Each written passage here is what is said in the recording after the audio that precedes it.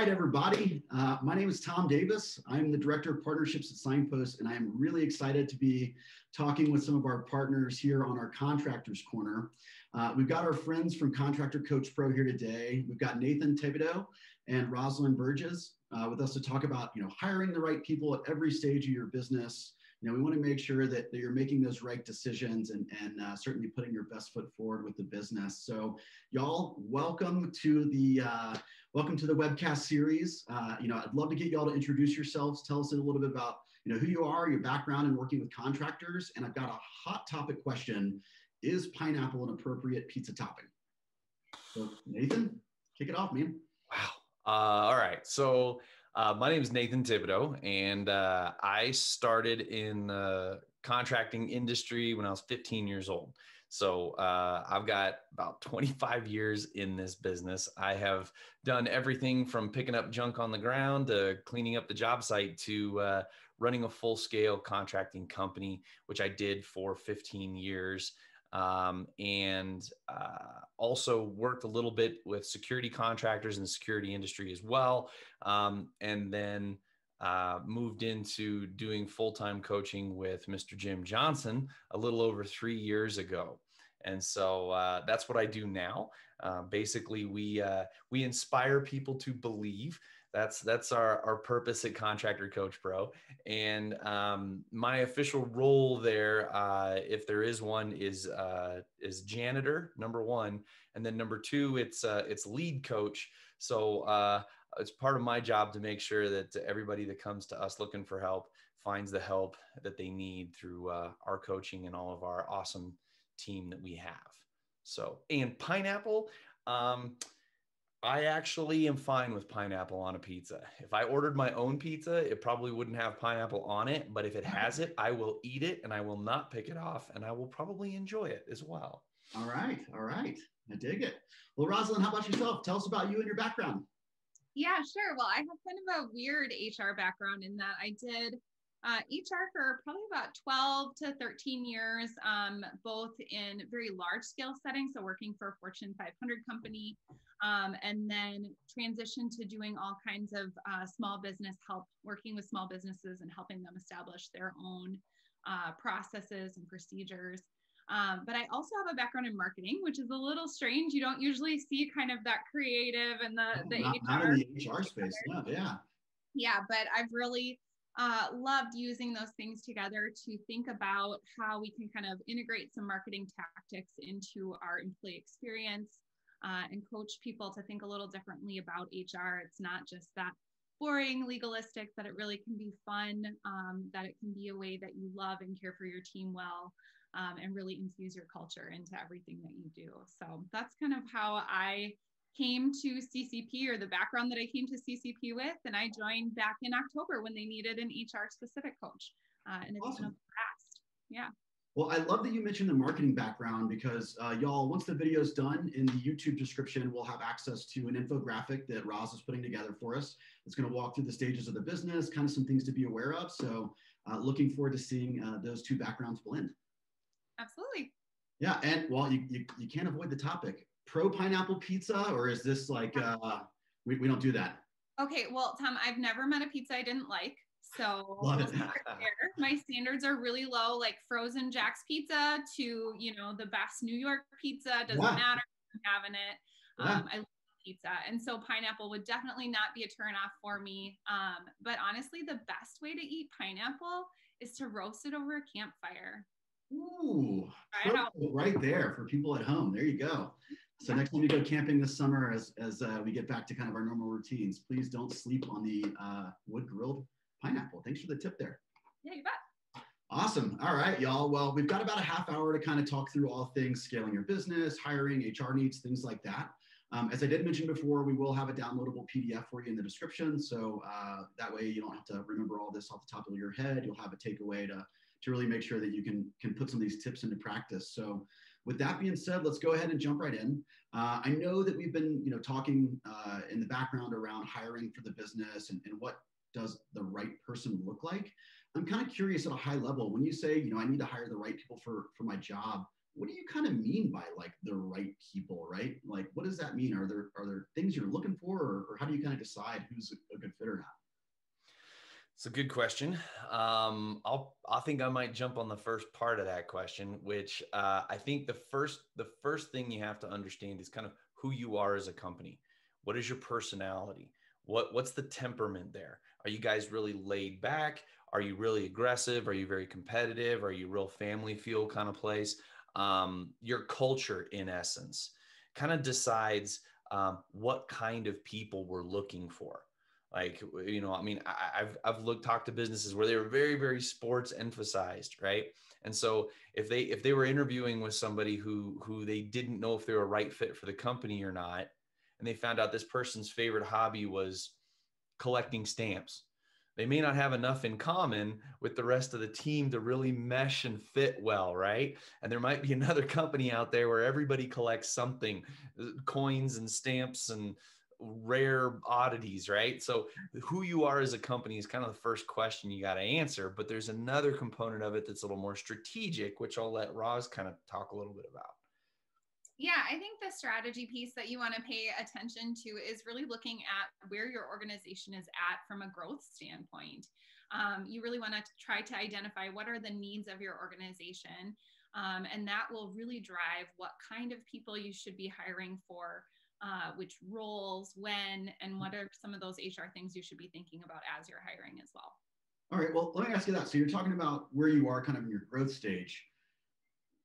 Is it pretty easy to silo? Like, how do you tell where people are within their various business stages? Well, we have kind of identified maybe 4 major places. Now, there's a lot of nuance to this stuff because everybody's companies are a little bit different. And the differences in their companies and the nuance will oftentimes depend on the owner. If the owner's a very process-driven person, the back end of their business might be pretty well set up, but the sales side and the marketing side are what need help. In a lot of cases, the owner's totally different. The owner's a very sales-minded person, a very marketing-minded person, but the back end of the business just doesn't. So there's a lot of nuance to this. So don't think we're trying to oversimplify it, but the 4 major stages that we typically see are like the one-person show. This is you know, a very, very small company. Maybe they just got started, or maybe they've been operating this way for a really long time. The second phase that we see are the friends and family team. So as you try to grow your business, you're looking for help, and usually the most immediate, readily available help is the help within an arm's reach of yourself, right?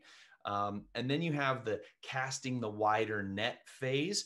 And we can talk about these in detail as well. But casting a wider net, we start expanding beyond what we can just reach our arms out and grab. And then as you move beyond that stage, you start to find this concept of building and scaling, or building your company to scale. Those are kind of the 4 major components that we seem to see in, at least from the hiring aspect for businesses. Mm-hmm. Yeah. Cool. All right. Well, I mean, with that being said, you kind of walk through, like you said, the solo owner, the friends and family. You're kind of casting that wider net, and then trying to understand how to build to scale.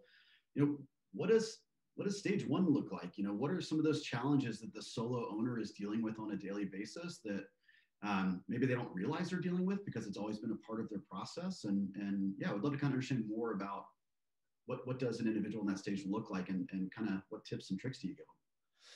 Well, the solo owner, oftentimes they get referred to lovingly as Chuck in a truck. I heard recently Jan in a van. There you go. I'm a fan of that one. I thought that was pretty cool. Jan might drive a van. I don't know, but Jan in a truck just doesn't sound quite. Yeah. It's got to roll off the tongue. So these are people who are doing everything. Like they're marketing, they're doing their sales, they're building their estimates and proposals, they're ensuring the work gets done. Like they're handling everything start to finish. They might have a helper, an assistant. They might have a full-time person, maybe. So it's 1 to 2 people typically in this phase. Revenue-wise, they're generally from 0, hopefully more than that, all the way up to probably about 1 to 1.5 million. It seems like, you know, if you hit 1 million to 1.5 on your own, that's a lot to handle. Yeah, and so that's kind of that description in phase 1, at least, of what that looks like. Right on. And I'm curious, like if you got 1-2 people, Roz, are people thinking about, HR and business practices on the back end there, or are they just trying to survive? Like, how do you kind of generally work with folks in this stage? Yeah, I think they are probably in that survival mode. And when they're starting to hit that point of like, man, this is just too much to handle, Yeah. That's really when they're starting to realize, like, I think I'm going to need some people, and I have no idea necessarily how to go about that or how to identify what to hand off. So one of the things I think that is a great first step is to start kind of documenting your process. How do you do things? How do you work? I also think you can start to identify what are some of those things that you could take off your plate. Nathan mentioned that you might have an administrative assistant or somebody like that. What are those things that if you were to bring somebody on and help them kind of take some of the load for you, would you want to hand off to them right away? And how would you document those processes for them so that they know how to do what it is that you'd like help with? So I'm giggling over here because if I put myself in this situation, I'm thinking, what are the tasks that I least like, and who can I pawn those off on? Yeah. Is that generally the safe bet there? That's pretty much what they're doing and what they could be doing. I mean, really, it's a good business strategy to do the work that you love and let other people kind of do the stuff that you don't want to do. All right. So for the solo owners chiming in, your first hire is for the task that you like doing the least. And that is an A-OK business strategy. You heard it from Roz. So that's well endorsed. Believe it or not, there are people out there that like doing things you don't. It's hard to imagine, but it's true. Tough, man. I just take it all. Take it all. That's the little thing. All right. So let me ask you this. We got Chuck in a truck. We got Jane in a van. They maybe have an assistant, somebody that's kind of helping lower maybe some of those responsibilities. Nathan, when we were talking kind of before this chat, you had a really interesting point at this phase, and I'm kind of curious if you can elaborate a bit on it, which is, as you're hiring maybe for these tasks that you don't like doing, you phrase it as a way of like, what frees you up to generate revenue? What are those things that you see people doing? Okay, now that I've got XYZ tasks off my plate, I need to focus on LMNOP. What are we doing with that extra money that we're bringing in now that we've got somebody to kind of take some of that day-to-day work off your plate to really focus on the business?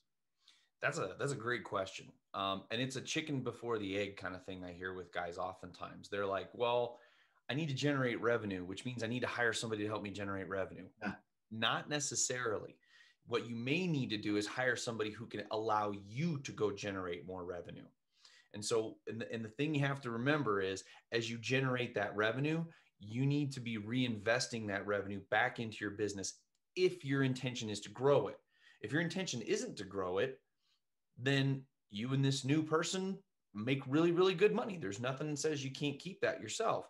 But if the idea is to scale your business or to grow it into something, then you need to keep yourself paying modest and then reinvest that money back into your company. But hiring somebody to do some of these other time-consuming things should do one of two things: either A, generate more revenue, B, allow you to generate more revenue, or C, I said two, so we're out to three, give you more time.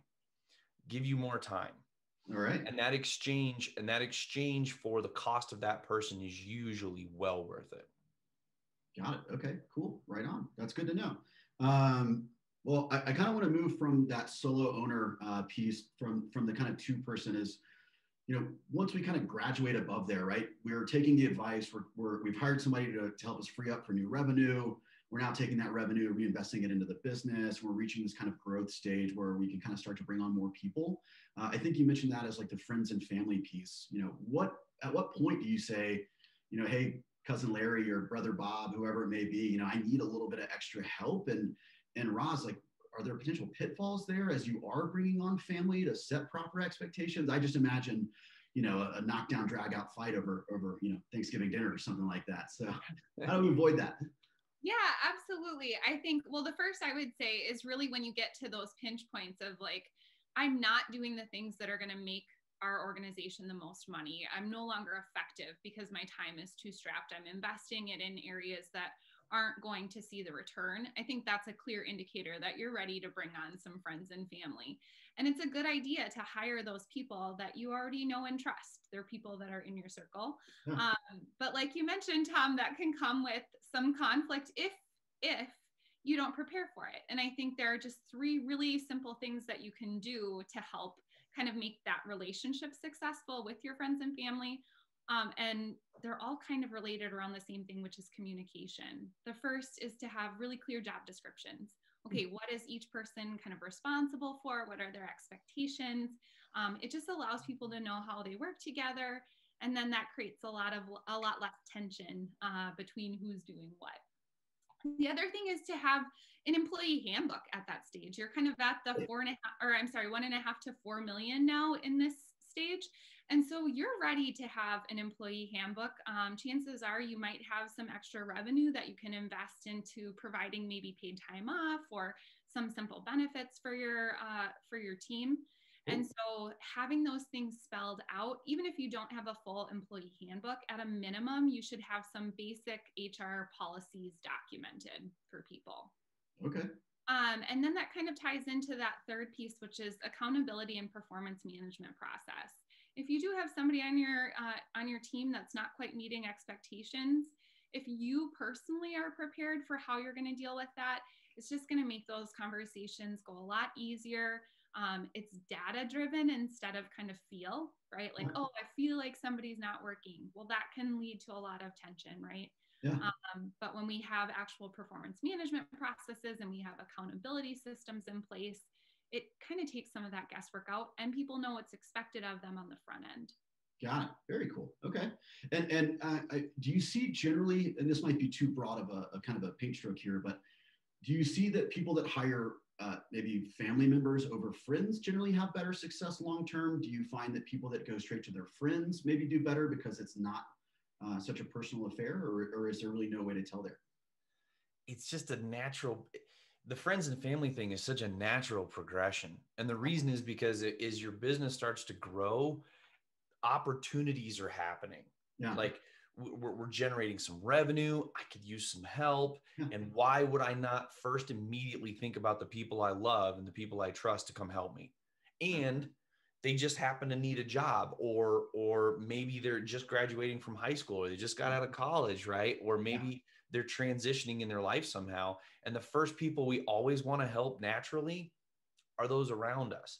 And so I don't know that there aren't a whole lot of companies that don't go through that phase, at least in a short term for a while. Now, how long it lasts, that's a totally different thing. And, as an aside, oftentimes the people that helped you bootstrap and build your business are not going to end up being the ones that are there over the long haul. Yeah. Businesses have phases and they have seasons, I just played volleyball the other day, and I definitely played as much as I used to when I was younger. Yeah. I definitely can't do that as much as I used to when I was younger, right? And so your business has the same thing. I'm going to have to let that phase go, Sure. I hope, and so that friends and family thing is just a natural progression. And I don't think there's anything wrong with it. Yeah. I love that you called out that example. I got suckered into playing flag football last fall and I blew my knee out. So yeah, I'm too old for that, man. I feel that season has set, there. And Roz, I really appreciate you calling out, really setting that proper expectation with like the communication, the job description, accountability. So I grew up in a landscaping family, and my dad, his family business, ended up being 70 years old before he kind of retired it all. But he hired my cousin, and my dad, great man, but not always the best at communicating what expectations are. And he and my cousin ended up having a massive falling out because they had a huge disagreement over how the business should be run. And it, they were both at fault, but I think that if both of them kind of could have put their pride and ego aside and just said, hey, let's have a heart-to-heart sit down around where we think the business is going. And let's, to your point, Roz, let's show those data points. Like, let's kind of resolve this and figure out how to navigate the business moving forward. But unfortunately, they weren't willing to kind of sit down and really have that heart tough talk, and they had to go their separate ways. But so that's incredibly important. Something I wish that they had known a long time ago. But for those folks that are hitting that stage, making sure that you are really setting that expectation is going to go so far.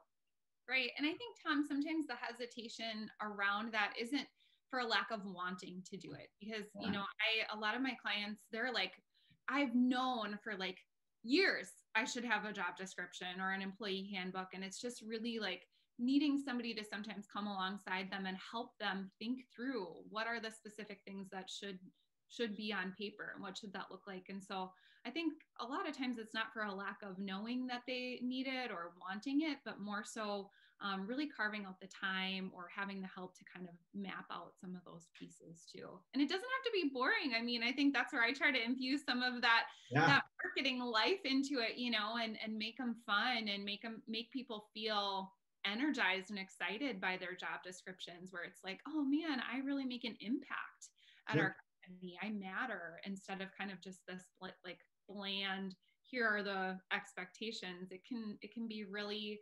kind of mapped out in a way that says, we can't hit our goals without you. You are the hero of our organization. And we're so excited that you're here. That's awesome. Well, very cool. Now I'm trying to think of all the fun job titles I've ever had in the past. To your point, Nathan, of being the job site cleanup, like chief trash operator. I don't know. Yeah. Like 10 years old, and I'm like, ooh, I'm the trash guy. Cool. Like whatever gets you psyched to do the job, right? So, okay, so we're talking friends and family. We've got some job descriptions. We kind of know where we are. We've got that accountability piece, and you know, we're doing great. We've got 6 to 10 employees now. Does that kind of start to fall into that stage 3 where you're casting that wider net to hire for a broader group? And kind of what are some of those challenges that come along with that as you do go from, you know, working with cousins or brothers and sisters to that wider net? You know, what is that, almost like a trust hurdle I feel like the business owner needs to get over to start welcoming in strangers to help them? Well, you start dealing with that issue of like trading the devil you know for the one you don't. And write that down. That's a tricky thing. And the only way to really, it kind of, for me, your friends and family typically are going to be a lot like you. We just tend to attract things that are like us, and that's okay. There's nothing wrong with that. But what that means is that culturally, your friends and family will probably fit pretty well into your organization because you all influence one another. And so like my best friend, Mark, if I started a company and it was kind of a good reflection, my buddy Mark would fit in really well there. Okay. Well, what happens when I need to hire somebody who isn't a friend or family member? Yeah.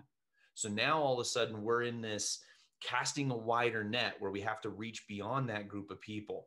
We're talking 4 to 10 million in here.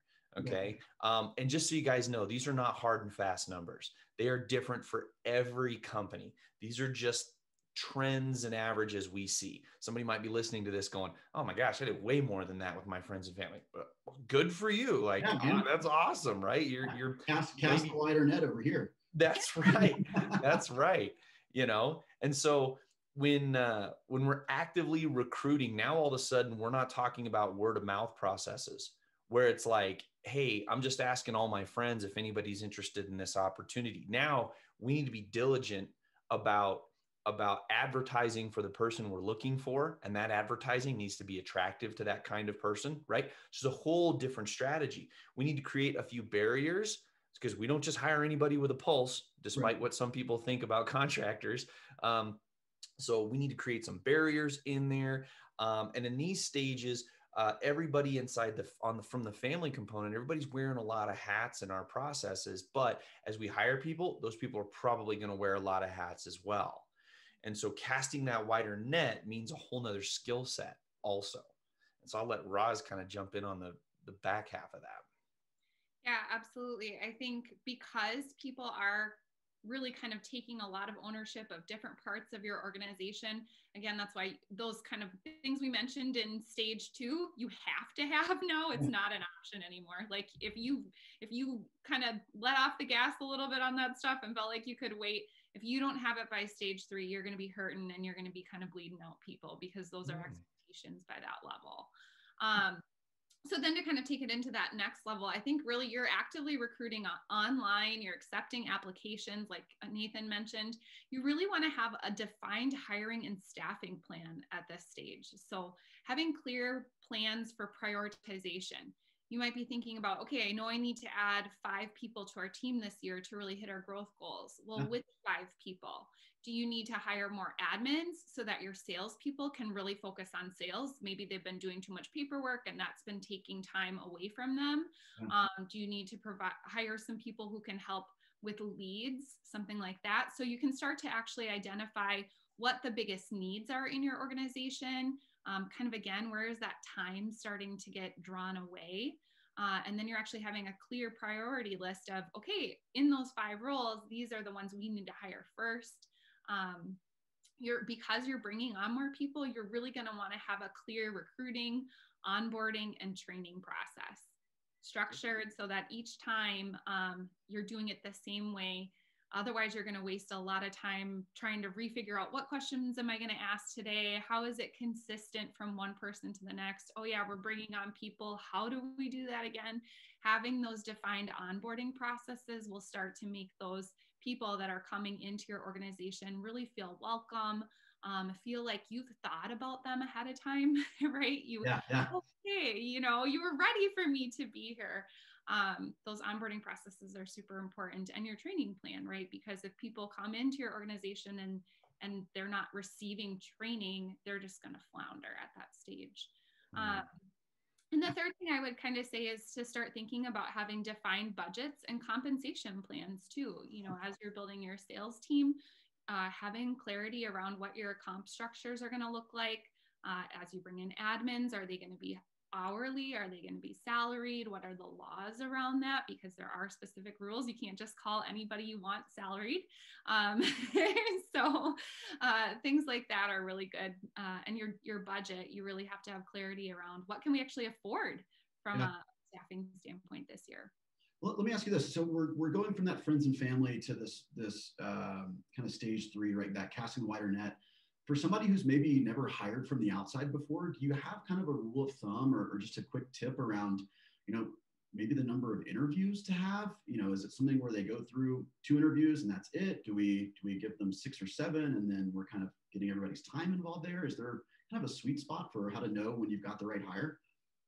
Yeah, I think rather than trying to do a belaboring long interview process, asking the right questions is actually going to be more critical. So you could kind of shorten up that process by having questions that are aligned to the job, aligned to your culture, aligned to the skills and attributes that you're looking for in people. So that's where I'd focus my energy, is just really on asking those right questions over having this long drawn out process. One thing that you can do too that can be really powerful is to do shadows. You can do almost like an informational interview where people get a chance to come out and kind of see what it's like to be a part of your organization. Oh, cool. That can be a really attractional way to get to know somebody a little bit better before they're even coming on board. That's awesome. All right, very cool. Thanks for the tips. So if you are a stamp collector, do not apply to Nathan's business, because he's this guys, you can tell. See you holding that baseball over there. I'm like, no stamp. Welcome though. I love it. All right, we're going from this kind of casting the wider net. We've got, like you said, we've got onboarding processes in place. We're clear on the job description, salaries. We're starting to get a better idea of if people can be hourly or salary, because the laws dictate that, as you said, which there you go, the more you know. What is that next step when you go from that casting the wider net and getting these more formal processes into building to scale, as you call it, that kind of 10+ million or whatever it may be from a financial perspective? Like, what is that kind of key indicator the business owner needs to be looking for? Well, what's happening now is that as our organization grows, we're starting to find some situations where all of the roles and responsibilities for each one of the hats that everybody wears has now so much volume around it that person cannot A, wear all those hats, and B, they can't even do all the responsibilities in each one of those hats. Mm-hmm. So, casting a wider net means we're trying to find a single person for each hat that we have. But then all of a sudden we start to find, and once again, not hard numbers, but 10+ million in that number, we start to see that even the hats that somebody's wearing, even if they're only wearing one hat, some of the responsibilities, they can't do all of those responsibilities in that side. Now, is that from a time constraint or a skill constraint? Well, it could be both. It could be straight up capacity. It could be capacity. They just don't have the time to do all of these things. Okay. Now, as with almost everybody, we have parts of our jobs that we're really, really good at. And then we have parts of our jobs that we're probably not the best at, but we can do them, right? Yeah. So if we're wearing a hat and we are now, our time is, we just don't have enough time any longer. We're past that point, we're capacity, we're maxed out, and we need to take some of the things, some of the duties and responsibilities off of this hat and now put those specific things on somebody else. So it's almost like, if you think about going all the way back to being the one man, one woman show, yeah. Okay. And you're looking to shift the things that you didn't do well off to somebody else. Think about that exact same concept, only across the entire breadth of your staff. And so now, rather than trying to find people who can wear a lot of hats, we're looking for people who can wear very specific hats. We start to narrow the field of responsibility for people, because doing job approvals before going to production used to be a 2-hour job, and my sales manager could handle it. Well, now it's a 6-hour job because of how much we've grown. And that's just not and that's something we need to move to somebody else. And so now we're starting to actually shrink responsibility levels in order to increase the capacity. A lot of people make the mistake of thinking that scaling is simply hiring more people. It is not. But with that comes some functional issues that you're going to have to address. Yeah. So, Roz, what are those functional issues we got to worry about? Yeah. So at that stage, really, as you're getting more specialized, you're going to really probably have some multi-layer happening, right? What I mean by that is you now need somebody to manage the people that you have in kind of these specialized parts of your business. So with those managers, you really need to be focusing on leadership development. I mean, it's one of the key, most critical things you can do to help your organization be successful, is to grow those leaders out of kind of a managerial mindset to truly a leadership, a servant leadership, ideally, mindset, and giving them the training that they need to get there. A lot of times we start from this mindset of, John was really good at selling, so now John's going to be sales manager. Well, doing is not the same thing as leading. And so if we want to give people growth opportunity within our organizations, which of course we do, right? We want to see them grow their careers. We have to be planful on the front end of it and think about how are we going to get that person transition to that true leadership role, where they see that their job isn't to just go out and sell anymore. It's truly to invest in people, to help them feel like they know how to do one-to-one conversations, that they know how to build people up, and that they know how to give feedback that maybe sometimes is a harder but critical conversation. If I can ask a question on top of that.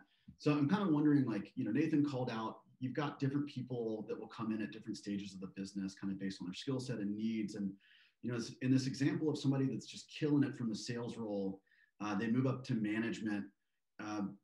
What if you realize afterwards that maybe they're not best suited for management? Is it, hey, sorry, it's been fun? Do you kind of revert them back down to being an individual contributor? How do you kind of navigate those waters?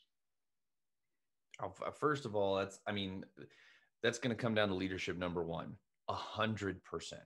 The establishment of the expectations and what we were looking at, because what we want to try and avoid demoting somebody as often as possible. I would say probably 4 out of 5 times in a demotion scenario, that person's going to leave. They might feel embarrassed. They feel uncomfortable. Maybe they're upset. Maybe they thought they were doing well. Most scenarios, that person's gone. The only way to really try and avoid that is be very careful with who you promote and when you promote them. B, giving a trial period. We don't just roll somebody in and go, okay, now you're a leader. We go, hey, how'd you like to run a sales meeting this week? How'd you like to take a couple of the new guys out? How would you write? And we do this and just see how they might go, you know what? I really didn't like taking the newbies out. They were annoying. They slowed me down. And I'm like, oh, cool. Great. Then you're probably not sales manager material, right? Because that's what those guys do all the time. But yeah, trying to avoid that as much as possible, because 4 out of 5 times in a situation where that person didn't work out, they're probably going to go. Right on. Yeah, I totally agree. I think it needs to be managed on the front end. But if you do find yourself in that situation and you want to try to chart those waters forward, I I think two options. One, really taking a hard look at how you're leading that person. You really need to look yourself in the mirror at like, what are your leadership styles and tactics? And then two, I think if you're going to transition that person out of a leadership role, thinking about how you can still give them advancement opportunity. What can they own? Can they be the leader or the trainer of how to close deals if that's what they're really good at, you know? So thinking about what are those areas that they really excel in that you can still give them ownership of and let them champion so that they still feel like they're having a contributor role. But it takes a lot of really honest, caring conversations to make that transition where, you know, you're kind of helping them, bring them along to help them see maybe where they can get to that place of like, oh yeah, I agree, this maybe isn't the best fit for me. Because like Nathan said, if they're thinking they're doing great, that's not going to be the place to start from. I like that you called out too of that the business owner or the senior leadership really having that look in the mirror to make sure, have I been doing everything I can to set them up for success, or did I promote them and didn't just leave them to the wolves? So that's a great tip that I imagine a lot of people are probably a little too afraid to have sometimes. It's not always fun. More often than not, it really does come down to a hard look in the mirror. I mean, can you know, if you've got an employee or a team member that's struggling, can you look yourself in the mirror and say, I have done everything I possibly can to help them be successful, or that I actually set them up for success? And if the answer is no, which oftentimes it is, you got to own it. You got to own it and do what's right from that perspective. And I think what you'll find is when you own it, people tend to respond really well. When a leader steps up and owns the fact that they might be failing. Like, you want to talk about it unspringing an entirely tense situation. It's just taking that ownership. It's a powerful way to work through those circumstances. Very cool. Well, that's awesome. And like we talked about earlier with, you know, the example of our family business, right? Of could those egos have been put aside and look in the mirror to say, you know, could I have done more, or did I do everything that I could have, right? It's certainly a tough conversation, but you know, difficult conversations are difficult, but they're absolutely necessary. And there's so much growth that comes out of them. Wow, so that's really awesome.